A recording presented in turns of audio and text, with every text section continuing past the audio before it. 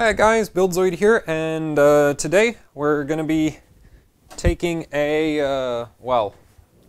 a look at the state of the GTX 1080 Ti Palit GameRock card again, because I've finished up some more modifications, and so I figured I'd demonstrate kind of how well those are working. So let me just put so I have vCore control. I have vCore, so I have vCore settings, and I have switching frequency controls working. I don't have any vDroop control, I don't have any memory voltage control, and I don't have any PEX rail voltage control, but I'll be doing those mods later. I just wanted to sort of show the card in its current state because this works, and I'm super pleased with it, so I figured I'd share it. So anyway, here we are on the X299 OC formula, 7740X CPU, of course. Why am I using it? Just cause I'm using it. Like, it just happened to be the system set up here. So, yeah, right now it is configured. So basically the modifications that I have is the card is now instead of running 600 kilohertz switching frequency on the voltage controller, it runs 700 kilohertz. So that's 100 kilohertz extra 100 kilohertz all the time. And then for the higher settings, I have 1 megahertz and I have 1.35 megahertz as well as available settings on the GPU. So we will be going up to those. I have the multimeter plugged in, so I can show you that the voltage controls work, even though I feel that's kind of unnecessary, because let's be honest, I've been doing I've been getting voltage control for ages, so it's like that's kind of that's not a new modification for me by any means, but I'd figure I'd show that it does indeed work. So yeah, let's just fire it up, and of course this right here, that's the oscilloscope. So that's going to show us the switching frequency on the VRM. Here's the probe. It's not currently actually hooked up to anything. I'm just going to stab the 12 volt side of the inductor right here, and that's one of the vCore VRM inductors, and that'll show us the switching frequency. So let's fire this thing up, and I'm going to show the monitor here to prove that the card does indeed work. So there, it does indeed work. And why are we not getting a core voltage reading? It's not hooked up, is it? Are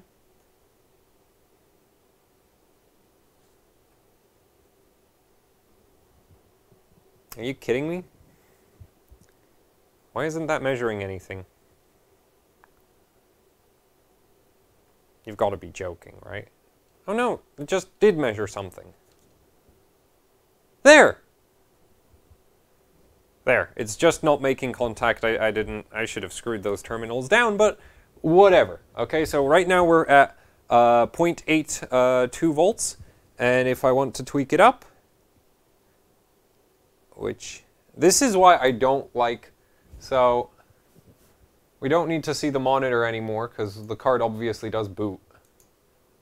And so this is why I don't like having trimmers attached to GPUs, because it makes it a freaking pain to adjust them.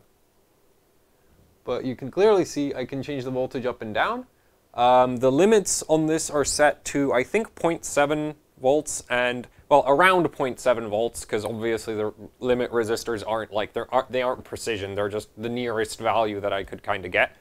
The maximum voltage should be about 1.7 volts. I also have this handy switch, which is for basically booting up on LN2, which immediately drops our voltage all the way down.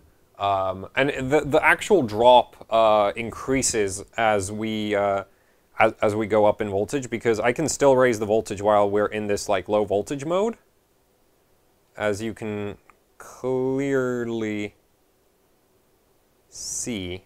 Right, we can still raise the voltage, but we're now at like a lower voltage setting. And so the reason why I have this is basically when you run a 1080 Ti on liquid nitrogen, what I found out is basically the cards don't boot when you have them at like 1.5 volts.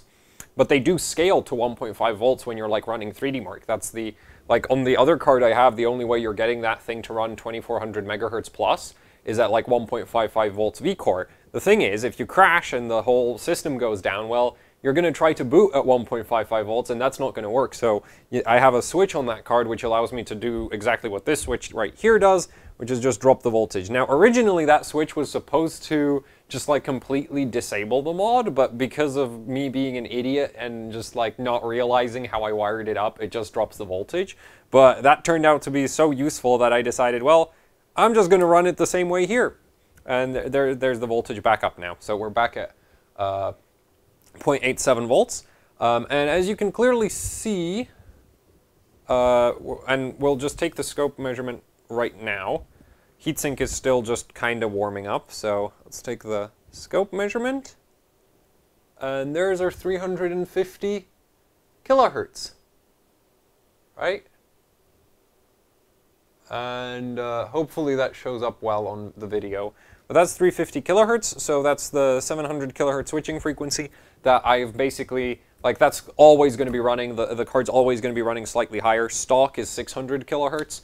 But 700 kilohertz, it should basically help the card. In theory, it should help the card overclock a little bit better. I don't think that going from 600 kilohertz to 700 kilohertz would actually make a measurable difference on ambient.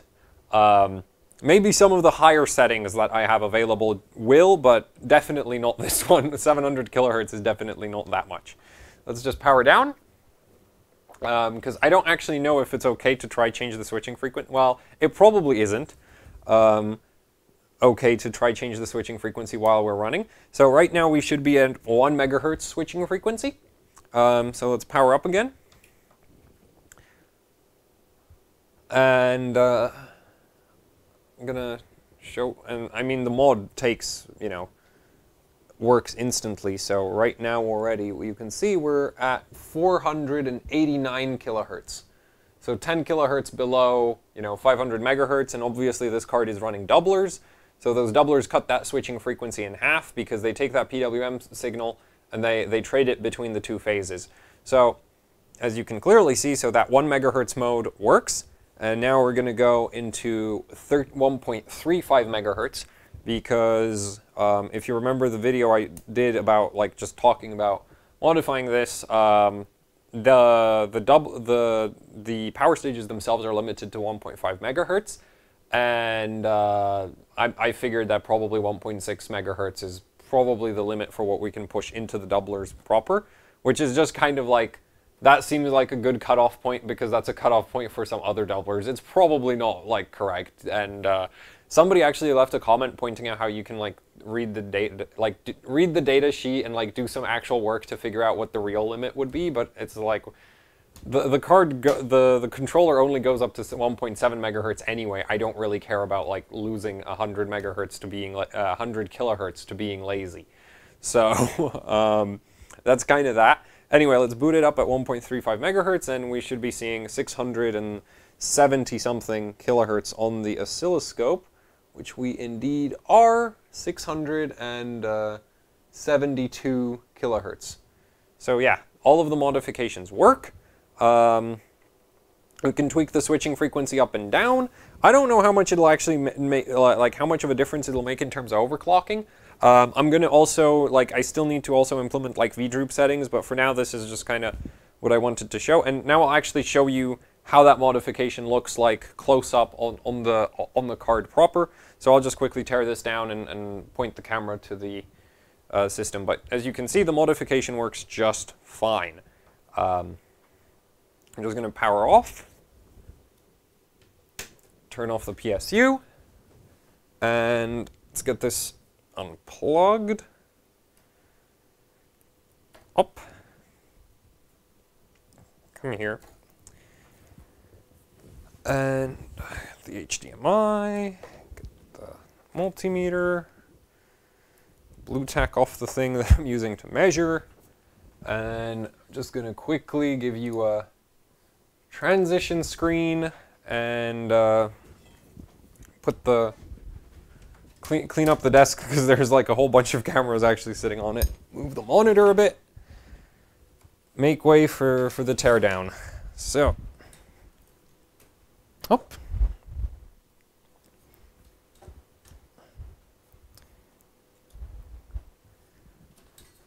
There. And card is coming right now.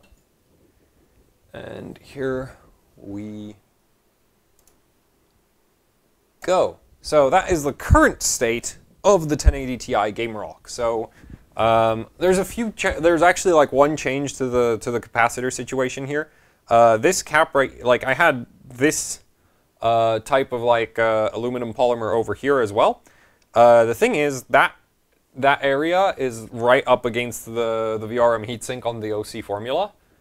Well, basically, the multi-layer ceramic that capacitor was attached to really didn't like getting like bashed against the heatsink all the time, so that basically broke off, and I had to replace it with a 47 microfarad cap because I didn't actually have I didn't have one in the original size. So that should be fine. That's not a problem. It'll still run, but I am kind of annoyed that I can't keep that large capacitor in that area. I'll maybe try find a spot on the other side of the PCB so that I don't have that clearance problem. But yeah, that was kind of unfortunate. Anyway, so I have voltage measurement just going right off the back of the core, and then we have the actual sort of modifications, and of course it's on the Morpheus heatsink because this thing makes modifying the card so much easier. Because it's just well, I've completely swapped out the mounting hardware, so it's not like this is the stock mounting hardware for the heatsink. But with the swapped out mounting hardware, this thing is much, much, much easier to deal with than like a stock heatsink. Hop. You just have to be careful to not over tighten it, which really isn't that big a risk, because basically once it's more or less flush against the PCB, it's like that's about as much as you want to tighten it down. Anyway, so that's the other side of the card, and basically all of the modifications are getting implemented on this little board right here. I'm probably gonna have to zoom the, oh no, it's already at full zoom out. So why is it not, oh there we go.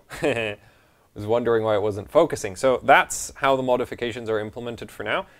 So that's a 4-channel dip switch, of course. I've only used up 1, 2, and 3. And the order actually matters. So like right now, this is 1.35 megahertz mode. Let me just switch it. Well, that wouldn't work. But there. So that right there would be 700 kilohertz, and that's 1 megahertz. Come on. Yeah, so, yeah, that's 1 megahertz right now. And then if I want to, the voltage, low voltage mode basically is switch number 1. So, there, that's how I drop the voltage. And honestly, that was actually, like, now that I think about it, that wasn't such a smart idea because there's a good chance that I'll like hit 1 and 2 at the same time. But since I only really have to hit 1 when the card is like, when the card has crashed and we're like the system's powered off, it shouldn't be too much of an issue. But it's kind of less than ideal. But after I add so for the voltage, for V-droop settings, I plan to add another 4-channel dip switch and a bunch of resistors behind that, and so I'll still use like the 4th channel on this. I'll probably use that for like completely remove all V-droop, and then the other 4 channels on the next dip switch over will be like various increments of V-droop reduction. So that's how I'm kind of planning to build it out. That little board is actually soldered into place very badly because my soldering iron really can't go up against the ground plane on this thing. Screw holes are not normally this well connected to the power planes. Like, these sink a lot of heat compared to some other cards I've worked on. And so basically, yeah, the soldering, like the 60-watt irons that I use just don't have a chance against that. If I use both of them at the same time, then actually like they power through it, because then it's effectively like having a 120 watt. But the problem with doing that is that, of course, at that point, both of my hands are occupied and I kind of can't do much. So that's why those look horrendous. So for the actual wiring, so that resistor over there and this black wire going along here, that is for the, that goes to the switching frequency circuitry, which really it's just like, normally that would have just been a resistor to ground, and now it's like this wire, which then goes to a resistor, which goes to some more resistors, which are in parallel with the switch, and yet more with the switches, and yet more resistors. So it's, I mean, it's really just a bunch of resistors in parallel, and some in series to get the correct values, but it's not that complicated, really. It looks complicated, but it really, really isn't. It's very, very basic electronics. Of course, there's the power mod, of course, right there on the right by the 8 pins. So the card doesn't even know how much power it's pulling properly, which is nice, because it can't power throttle if it doesn't know how much power it's pulling. And there's the actual back of that board. And to be completely honest, I did attach this before I actually added any componentry to it, which that's definitely like making your life more, that's definitely just like bad planning on my part. And I don't actually plan to change that if I do this again, because I do like how this is working out in terms of like being able to attach like all of these through-hole resistors without just having them flopping about the PCB, which is just like, then you need to like glue them or something to the PCB, and I don't really like doing that just because like I just don't like doing that. I don't know why. It just doesn't, just gluing things to the PCB is not something I particularly like doing. Because then you might want to like remove the thing, and the glue doesn't let go, and you break the PCB trying to pull it off. Or the glue is really, really weak, and it just comes off at random all the bloody time. So like this, well, it's not coming off, that's for sure, but at least, like, I don't know. I just feel more okay with this setup than the alternative, and admittedly, it's a nice way to hold like the dip switches and everything. I'm not saying this is better than hot glue, but I just prefer it to hot glue. I don't know why. I don't have a rational reason, like I don't have a logical reason for why this would be better than just hot gluing everything on, but I just prefer it. So that black wire is for the switching frequency stuff, and if we go up close, this camera is actually good enough to focus on this. Come on, camera, I believe in you. It would help if, you know, I wasn't shaking the board, but you can see right there. And originally where that wire connects, there was one little SMD resistor. I had to desolder that, and then I could solder that wire in. And then all of the switching frequency settings are on this board now. That's how that's set up. The white wire is the white wire goes to the reference input. That was just my multimeter beeping because it's turning off. But the white wire goes to the reference input of the NCP81274. So basically whatever voltage is on that white wire is what the VRM is going to be outputting. And the red wire goes to the 2 volts reference voltage output of the NCP81274. So there's 2 volts on that. That obviously goes into the potentiometer over here. Come on, focus. Done it before, you can do it again. I believe in you, camera. The lighting here really isn't ideal. I'll call that good enough. There. So, yeah, and the potentiometer is like limited to not like, because, you know, if you shorted it to 2 volts, you'd get 2 volts on the output. That kills the GPU. If you didn't limit the lower side, you could set it all the way to like 0. Like you could set it to like 0 volts at boot up, and then it wouldn't boot, and then you'd have to like slowly work the voltage up, and it would just be a bloody pain. So I didn't want to deal with that either. So there's a resistor from the potentiometer going to ground to prevent us from setting the voltage too low, and there's a potentiometer limiting the voltage to the 2 volts reference pin to prevent us from setting the voltage too high. Like I do this for all my cards, and like the values always change depending on what exactly I need, but this is just something I do because I like to not accidentally blow stuff up. So yes, and there's this long component lead, which I forgot to cut off because I got so excited that everything was working that I just couldn't stop myself from plugging the thing in and checking that it is actually working, and I've since still not trimmed off that component lead. But that is actually pretty much it, I think, as far as the modifications go.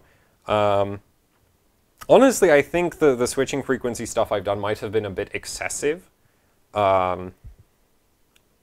Because honestly, you probably could get away with just a switch that puts you into 1.35 megahertz and screw it. Or if you were, if you were badass, you could just have it permanently locked at 1.35 megahertz and just go screw it even more so.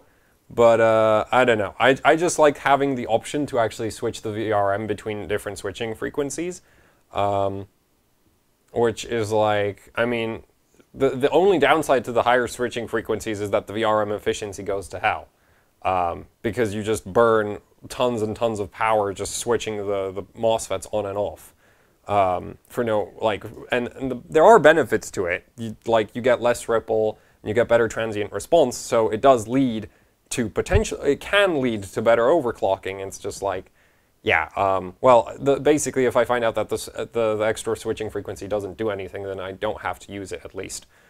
But I think that's actually it, because there's really not that much to it. Oh yeah, and there was a resistor I had to desolder from the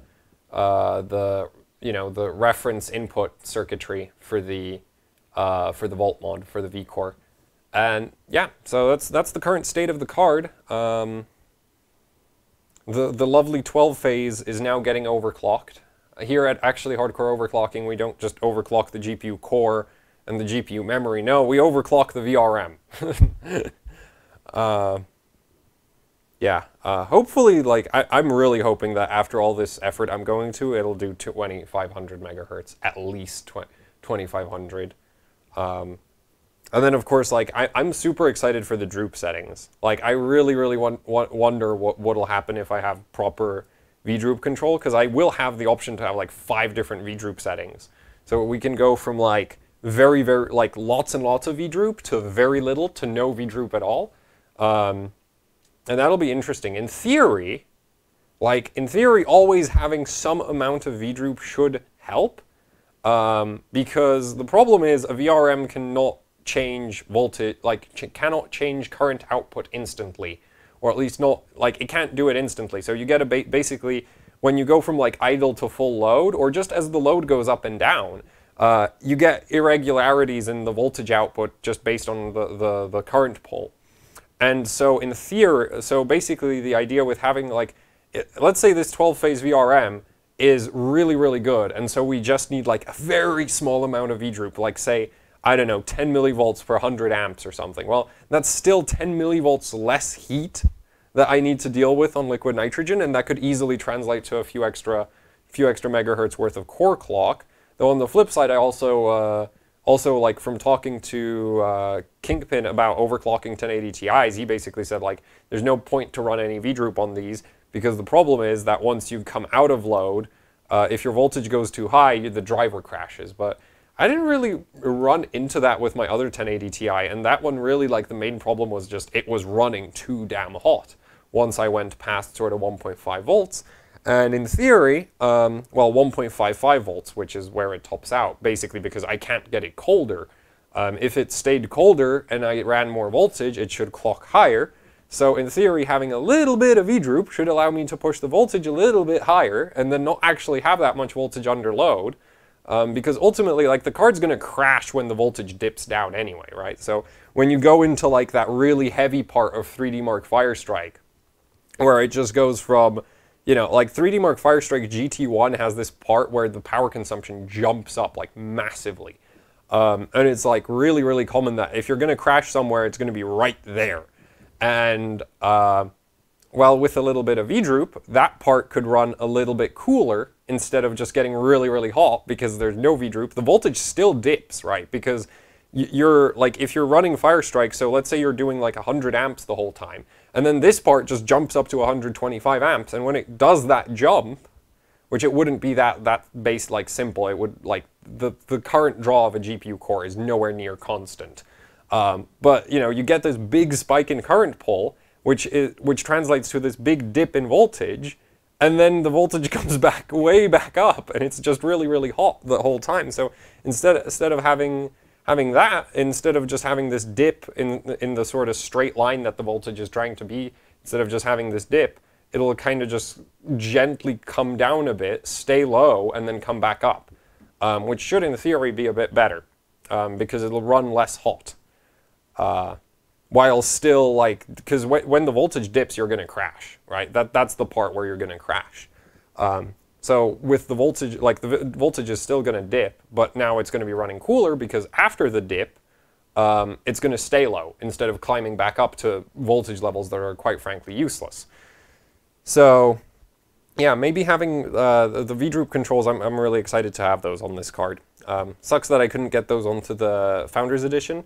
And also one thing worth noting about, like, if you want to implement like a board like this for your own Volt mods, I would really recommend that you put it at a 45-degree angle, right? Especially if you jam it up against like large capacitors in the 8 pins right here, because basically I can't, like, getting in there with a soldering iron is a massive pain to do any of the soldering. So that's one of those things that I really regret. But since this is like soldered into place, this is not going anywhere, and I can't really tweak it at this point. So I'm just going to deal with it. But in the future, I'm going to have it tweaked over, like, you know, at an angle of like 45 degrees or something, so that it's much more accessible. Also, I'm not going to have the potentiometer attached directly to the board. I'm probably going to give it a little bit of wire so it just hangs off or something, because quite frankly, getting at it is a pain. But yeah, that is the current condition of the 1080 Ti GameRock. At this point, I am 110% certain that I'm never getting the stock cooler to fit on this again. I'm not sure how I feel about that. It basically means I don't have to clean that disgusting piece of filth. But, because that's still full of, like, dead insects. But, yeah. That's kind of my plans for the card. I'm excited. I'm really excited, and I'm really happy with how it's turning out so far. This is just so much better than other than this mishap right here. But compared to the other 1080 Ti, this is so much better in its execution, I feel like. So much cleaner, so much nicer. The power mod doesn't, you know, look like an octopus going over to the INA 3221. It's this nice little contained thing. Which honestly, like, as I keep adding mods, this place is just going to become a mess of wires anyway, but at least there'll be, it'll be necessary wires instead of wires that exist just because I couldn't be bothered to find a better way. So anyway, that is finally it for the video. I must have said so anyway that so many times at this point somebody's going to complain. But yeah, that is it for this video, and I've made it unnecessarily long again, but yeah, thanks for watching. Like, share, subscribe. I guess probably, well, if you did like the video, you can like it. Like, share, subscribe, and what else was there? Right, if you'd like to support what I do here with actually hardcore overclocking, so modifications like this, and all the other stuff I do here on the channel, I have a Patreon, I have t-shirts. You can find a link to those down in the description below. Those help out immensely. And yeah, that is it.